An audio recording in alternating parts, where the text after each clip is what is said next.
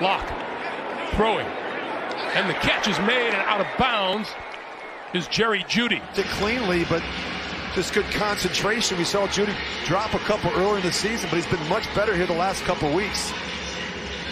Oh, he has it, holds on to it, hits the ground. I think they'll call this a catch because they do need some help from the offense. 3 points here is just not enough. Lock throwing, and that one is complete and across the 35, and he lost the ball out of bounds. Jeudy. See Kendall Sheffield, he's going to punch it out with that right arm. Just watch the left arm, actually. Good job stripping the ball. Jeudy, first-round draft pick out of Alabama, and so far this season he's looking like the real deal. You know what? He's becoming a better practice player. Lock to the near side. That is complete, and slipping down is Jeudy.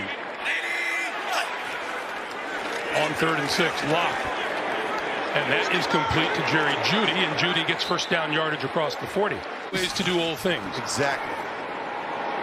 Lock under pressure again, and he's got a man wide open, and that is Jeudy, and Jeudy to the 35-yard line. You know, last week in the huddle, speaking up a little bit, and you just see him running the crossing route. Good catch.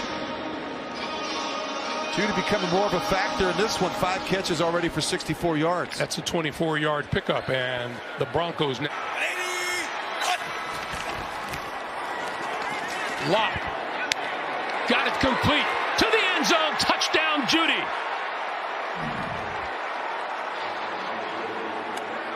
This is a really nice route. He's going to puts his hand up, like selling the go route. He puts his foot right in the ground and runs a little hook route. And that's just too much to handle for the rooks. Safety's trying to protect themselves as well, but man, when the guy goes down that low, it's very difficult. Lock down the sideline. He's got his man. That's complete inside the 15-yard line. Jeudy.